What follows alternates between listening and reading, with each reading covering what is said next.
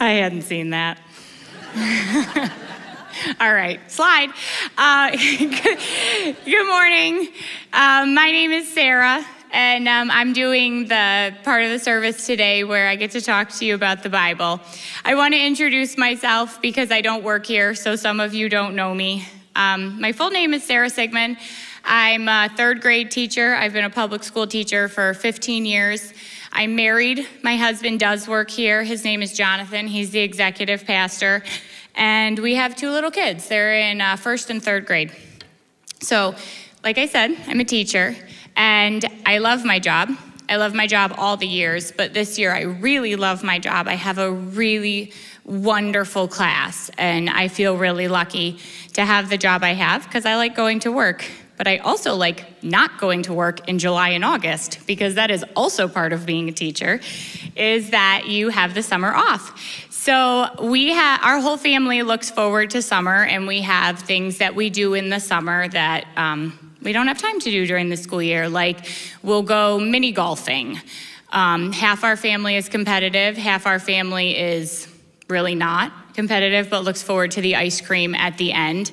I'll let you figure out where the lines fall on that one. We have friends, really good friends, who took us this summer out on a boat for the first time. It was the first time our kids had ever done that. That was like a highlight of their summer, the boat and the tubing, and that was really, really fun. And then every summer we go camping. And I've got the camping system down to an art where it takes exactly 18 hours because we arrive like prior to dinner and cook the hot dogs and don't sleep for one night.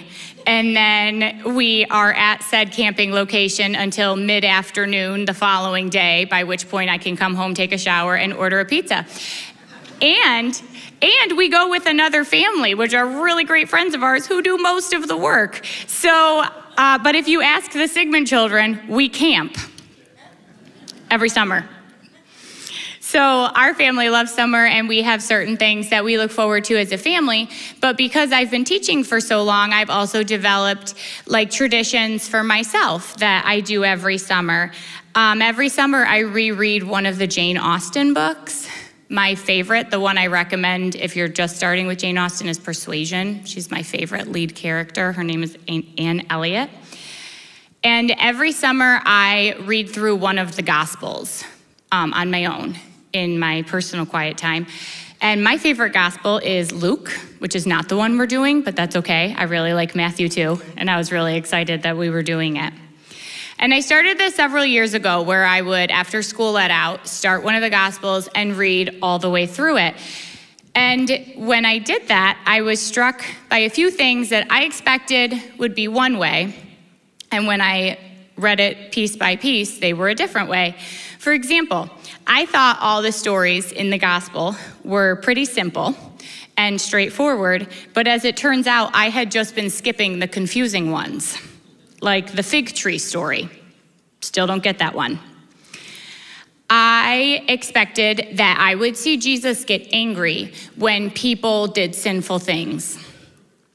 But mostly in the Gospels, when Jesus gets angry, it's at religious people who are making a lot of rules and excluding others.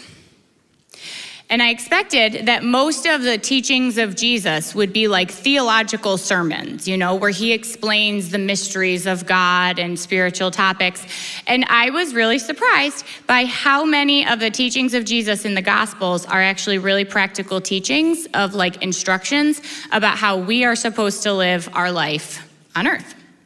And that created a little bit of like a tension for me because I was really comfortable with the church idea that Jesus is my savior. The name Jesus means to save or to rescue. And the rescue mission of Jesus made sense to me.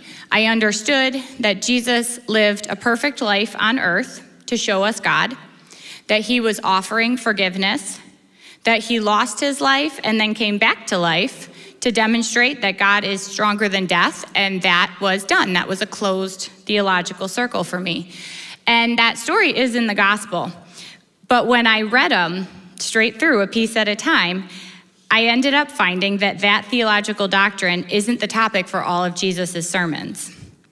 And the people who knew Jesus and listened to him didn't call him Savior, they called him teacher. Many of the teachings were actually about how to live in the kingdom of God on earth. One pastor says that Jesus came to show us a new way to be human. So then I was stuck with a question for myself. Because I'm a follower of Jesus, am I treating Jesus as the one who will save me when I mess up? Or am I listening to Jesus as my teacher for how I'm supposed to be living my life now? So the Bible, we call it a book, but the Bible is really more like an anthology. Like it has a lot of different books inside of it, and they're all different genres. There's historical accounts and poetry, and there is some theological nonfiction books, and there's biographies, and that's what the gospel is. It's a biography of Jesus. So it's the historical account of this real life person, the things that happened to him, the things he said, and the things he thought. So we're reading Matthew through as a church. If you were here for the last few weeks, we already talked about the events of Jesus' early life. And last week, Pastor Bob talked about the Beatitudes where Jesus was teaching. And we're kind of coming in right there. So if you imagine like you walked into my classroom in the middle of math, that's what we're doing. We're walking into the middle of a lesson from Jesus. And if you want to follow along in your Bible or on your phone, I'm going to be in Matthew chapter 5. And we're starting on verse 17, but it will also be on the screen. So this is Jesus talking, and this is right in the middle of his lesson. Jesus says, "Do not think that I have come to abolish the law or the prophets. I have not come to abolish them, but to fulfill them. For truly I say to you, until heaven and earth pass away, not an iota, not a dot will pass from the law until all is accomplished. Therefore, whoever relaxes one of the least of these commandments and teaches others to do the same will be called the least in the kingdom of heaven. But whoever does them and teaches them will be called great in the kingdom of heaven. For I tell you, unless your righteousness exceeds that of the scribes and the Pharisees, you will never enter the kingdom of heaven." So what Jesus called the law and the prophets, we would call the rules. The rules that are in the Old Testament, the guidelines for how to live. And Jesus said, I did not come to abolish them, I've come to fulfill them. Because the guidelines of God were actually never the problem. Our inability to keep them has always been the problem. The guidelines of God were good.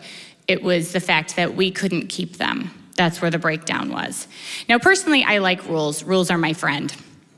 Rules make things orderly, and they keep people I love safe. And even before the part of the Bible where Jesus is born, the Bible does have a lot of rules, but they're the kind of rules that if people had followed them, would have created a human civilization like nothing the world has ever seen. Here's some of the examples of the rules of God. Never take anything that doesn't belong to you. Never take a human life. Rest every week. Accommodate the weak and the poor so that nobody goes without. Who wouldn't want to live in a world like that? The guidelines weren't the problem, it was that we couldn't keep them.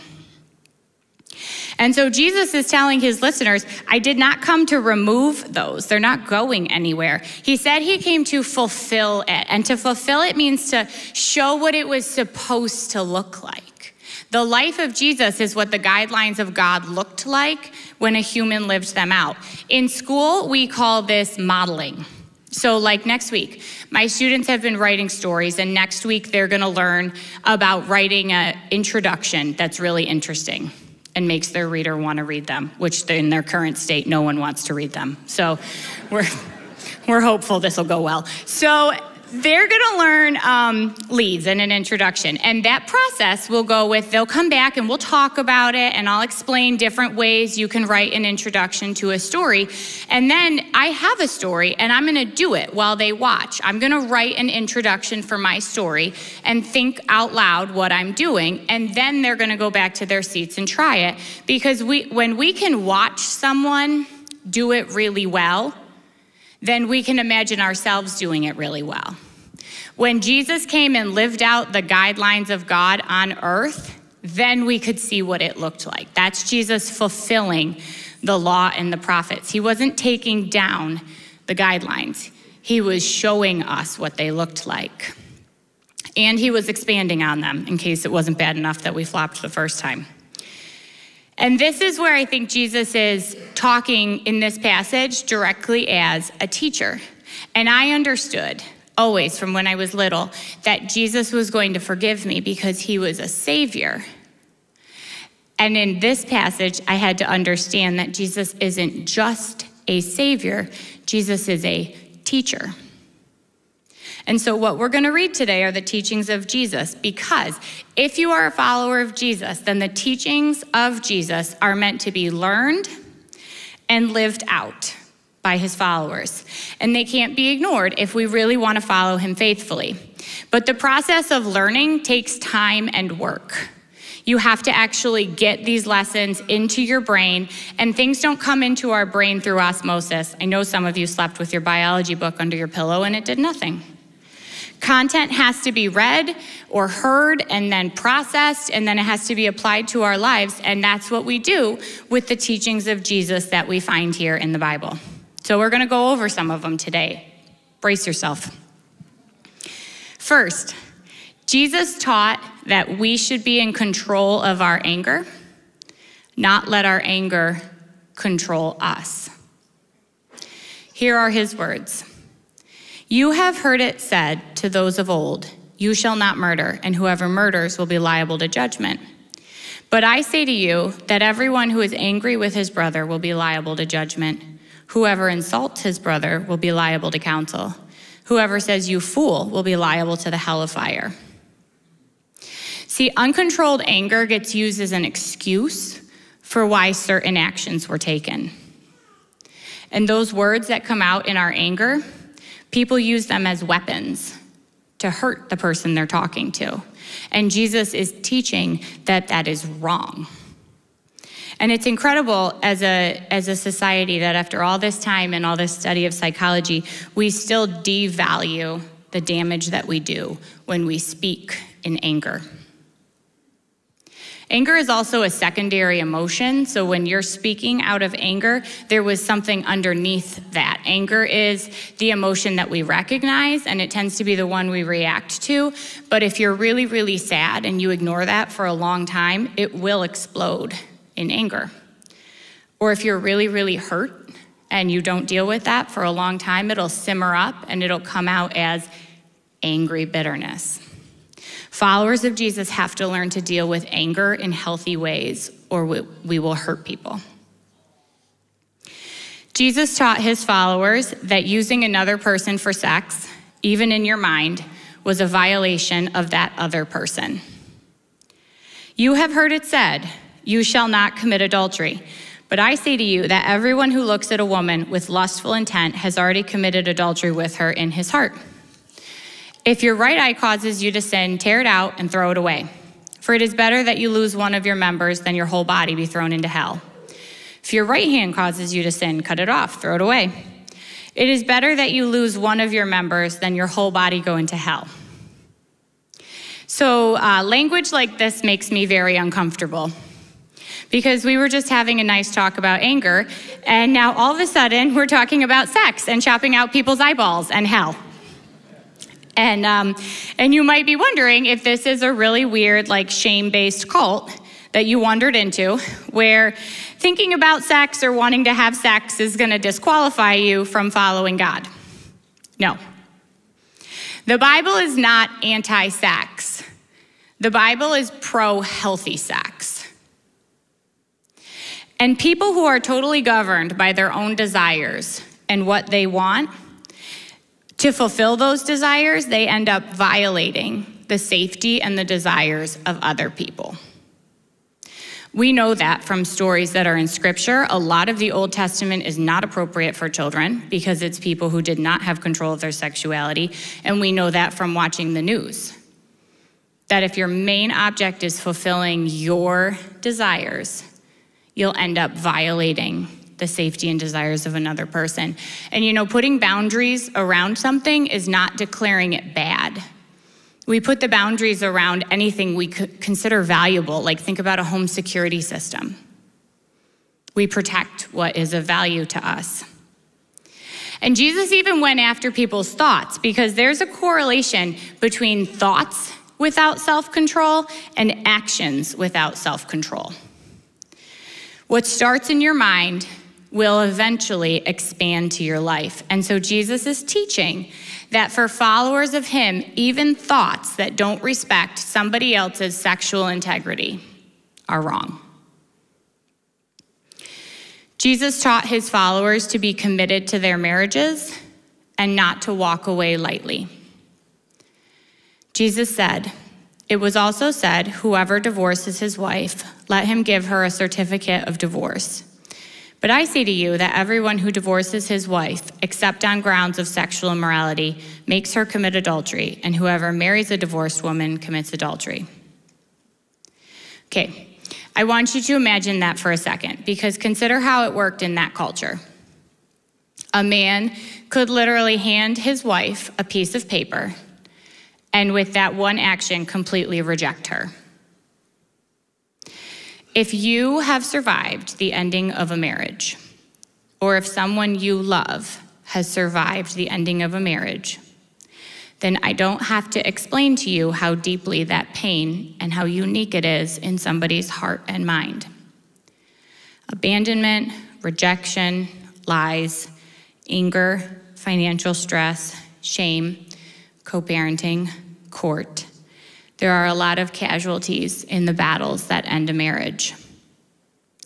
And this teaching of Jesus was meant to emphasize to his followers that the marriage promises we make are really serious, and decisions to end a marriage shouldn't be made casually by passing off a piece of paper, because the person on the other side of that paper is deeply loved by Jesus too.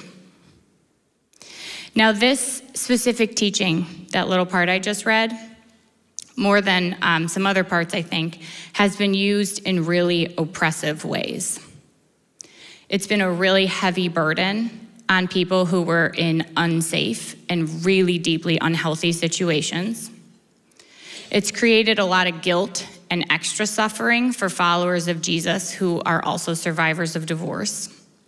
And I think it's made people question if God's grace really would extend to a second chance for them, for redemption and for a new marriage relationship.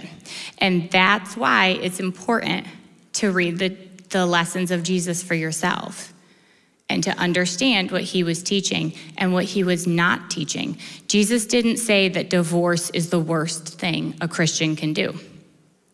Jesus didn't say that divorce disqualifies you from literally anything in the kingdom of God. He's teaching that marriage commitments for followers of Jesus are serious promises, and they're meant to be lifelong. Jesus taught us to tell the truth. Again, you have heard it said to those of old, "You shall not swear falsely, but shall perform to the Lord what you have sworn." But I say to you, do not take an oath at all, either by heaven, for it is the throne of God, or by the earth, for it is his footstool, or by Jerusalem, for it is the city of the great king. And do not take an oath on your head, for you cannot make one hair white or black. Let what you say be simply yes or no. Anything more than this comes from evil. So ever since forever, people try to find ways to avoid being totally honest. That's the "I crossed my fingers." Or like a kid once told me, "I crossed my toes." I was like, "You're wearing shoes, stupid. That doesn't count." Or more famously, "I deliberately misled you." Or grown-ups will say, "Well, I told a half-truth," or "It was a white lie." And so Jesus was teaching that his followers should be so honest that it's actually simple. No complicated excuses, no half-truths, yes, no. If we were that honest, that would make us, as followers of Jesus, the most trustworthy people on earth, if we told the truth that cleanly. Jesus taught his followers that in place of revenge, we were supposed to show generosity. Jesus said, "You've heard it said that an eye for an eye and a tooth for a tooth. But I say to you, do not resist the one who is evil. If anyone slaps you on the right cheek, turn to him the other also. If anyone would sue you and take your tunic, let him have your cloak as well. If anyone forces you to go 1 mile, go with him 2 miles.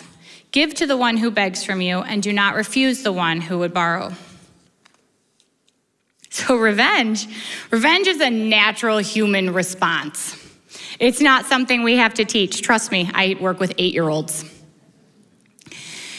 The natural response for any human being who is wronged is to strike back. A very impressive response when you are wronged is to demonstrate enough self-control to walk away without harming that person.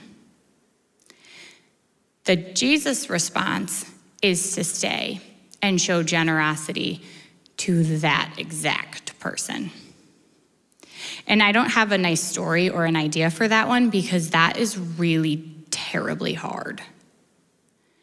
The greatest example that I could think of for that is going to come 20 chapters later in the book of Matthew, when Jesus, the teacher himself, is slapped and physically assaulted and is unjustly accused and charged in a ridiculous court and is betrayed by his best friends and then murdered in a public and painful way.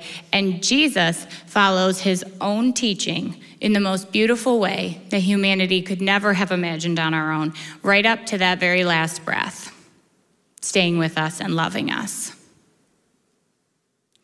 So that's just a few of the lessons from Jesus the teacher on how we were supposed to live on this planet as his followers. Control your anger. Don't violate another person for your sexual desire, even in your mind. Honor your marriage commitment. Tell the truth.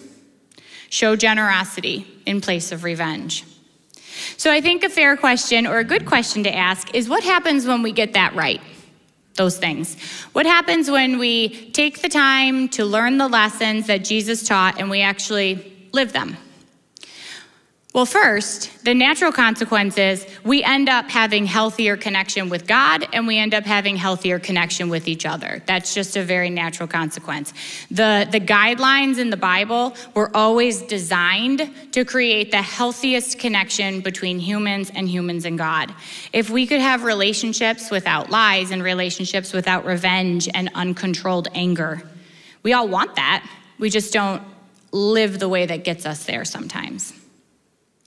But here's another thing that happens when we get it right. Other people can see Jesus when they look at us. See, Jesus came to earth so that we could see what God is like. In Hebrews, it says, he is the radiance of the glory of God and the exact imprint of his nature. When we look at Jesus, we can see what God is like. When we live the way Jesus taught us to live, other people can see what Jesus is like. And Jesus is magnetic to the human soul. And I think for the church, and I'm talking capital C church, like worldwide followers of Jesus, I think for the church right now, this one is really big because I think we're still operating from the idea that what people want or need from us is for us to go out there and tell them what we believe.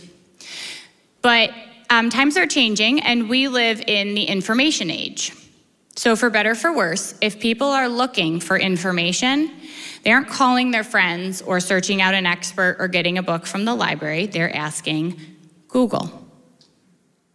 And I am not saying that that's the most accurate way to get information in life, but especially about faith. I am saying that people may not initially seek you out for information about Christianity or about Jesus or about faith. But what Google can never replace is the lived out masterpiece of a human life that has been redeemed by grace and is committed to Jesus. And when we follow Jesus as our teacher, when we get this right, when we actually live this way, this is fascinating to a culture that is exhausted. Because Jesus is our teacher, but culture has their teachers too. They don't call them teachers, they call them like influencers or gurus or movement leaders or whatever their vocabulary is, but that's their teachers. And the teachers of modern Western culture right now want everybody to achieve something or buy something or defeat the other camp or be really, really clever. And that's not what it looks like when your teacher is Jesus. And when you live the lessons of Jesus, that looks incredibly appealing to exhausted people who are trying to follow their teachers. So sharing our faith, sharing Jesus in the information age starts from a different point because we're not starting necessarily by presenting information. What we're doing is having these daily opportunities to present just a different way of living, a different teacher to listen to. And it's really interesting for our friends who are looking for peace and for freedom. And what it ends up creating is maybe not lessons for you to teach, but conversations that you can have about faith and invitations where you can bring people to places where they can see the real Jesus. So that's part of what can happen when we get it right, but it's also fair to ask what happens when we get it wrong. So when I told my friend this was the section I was teaching on, and I was excited, my friend was like, "Oh yeah, I know that part. Always makes me feel like a failure." And that's reasonable. And one of the verses I read in verse 20, Jesus said, "For I tell you, unless your righteousness exceeds that of the scribes and the Pharisees, you will never enter the kingdom of heaven." A couple verses later, Jesus said, "You therefore must be perfect, as your heavenly Father is perfect." And then the Apostle Paul writing, he said in Romans, "I do not understand my own actions. I do not do what I want. I do the very thing I hate." Sometimes even when we know it, we get it wrong. And statements like the ones I just read are terrifying for me when I reflect honestly on my life. The Christian word for righteousness is it's just a word that means my track record of right living. So my track record of right living, my righteousness, has some really dark spots on it and places where I failed. And when Jesus says perfect like your heavenly Father, nope, I can't even see perfect in the distance. And some of you know me really well or have known me for a really long time, and you're coughing into your elbows right now because they let me come up here and talk about anger and name calling. Because even when I know that Jesus is my teacher and I learn the lessons and I'm trying really hard to live that way, I'm not really there. And I'm a failure at a lot of this, and I feel it really acutely. And I told you when I started that I learned from reading the Gospels that Jesus isn't just a savior, Jesus is a teacher. But thankfully, Jesus wasn't just a teacher, Jesus is a savior. And so if someone's your savior, they have to save you from something. So what did Jesus save me from? Jesus saved me from me. Because I'm not the person I want to be, and I don't get it right. And people think that if there were no rules, they'd feel free. But actually, the absence of rules doesn't create freedom. The complete absence of rules creates chaos. Freedom comes to me because Jesus gave me forgiveness. That's what made me free. Jesus is my savior. And that freedom, that forgiveness, that makes me brave enough to try again when I missed the mark. That's what Jesus saved me from. And this is kind of like a both true moment, that Jesus isn't like a pick one. Jesus isn't your savior or your teacher. Jesus is both.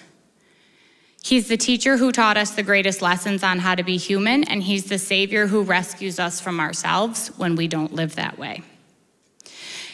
Everybody, all of you and me, naturally lean to one way or another. So some of you naturally lean towards understanding that Jesus is your teacher, and you like reading his lessons, and you're really good at knowing what the Bible teaches about how to live. So if that's you, ask yourself, what steps would help you understand better that Jesus is also your savior? What quiet times of prayer or minutes that you spent meditating on the Psalms would help you remember that Jesus is your loving rescuer, even when you violate what you knew to do? And if you naturally lean towards understanding Jesus as your Savior, like you really connect to the idea that Jesus is spiritually close to you and he's forgiven you and redeemed you, here's the thought for you. We are going to be in Matthew all this year, and this passage alone was full of the lessons of Jesus on how to live, and there's a lot more.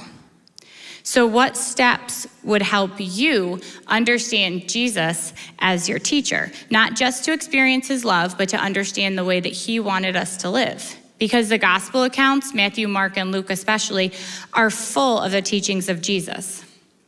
Could you spend some time reading those and considering how to apply them to your actual real life?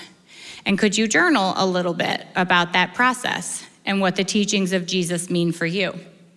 What did Jesus teach about how to be human that would bring a lot more health and freedom into your life?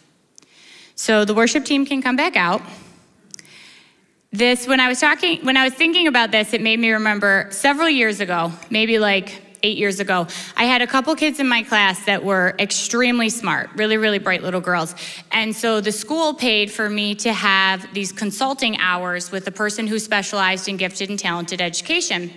And this person would come in throughout the year in like 2-hour increments and meet with me and look at the kids' work samples and talk to me about how to be a good teacher for them.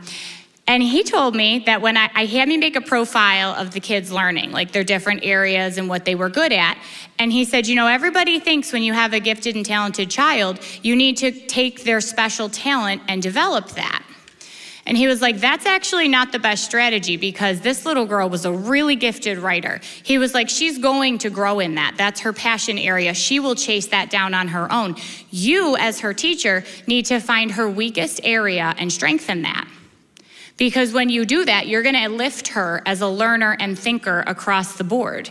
You'll elevate her entire capacity if you go after where she's weakest. And I think it's the same thing to think about. If you naturally lean towards understanding Jesus as a teacher and following his rules, what can you lean into to understand Jesus as your Savior? How can you strengthen your weakest point? And if you come from the church place where you know a lot about Jesus as your Savior, what can he teach you? What can you learn from him about how to live? Following Jesus is a really interesting thing because it starts really, really personal. Like it starts with a commitment that you make that you're going to accept God's grace and live his way. But then it goes way beyond yourself and it affects the choices you make and the way you treat other people and everything about your life. And it's not really that easy or simple, but it is really that worth it. So I gave a few suggestions practically on either side, whichever you find yourself, and now I'm going to give you a couple seconds to think. Where does your tendency lean? And what do you still need to learn?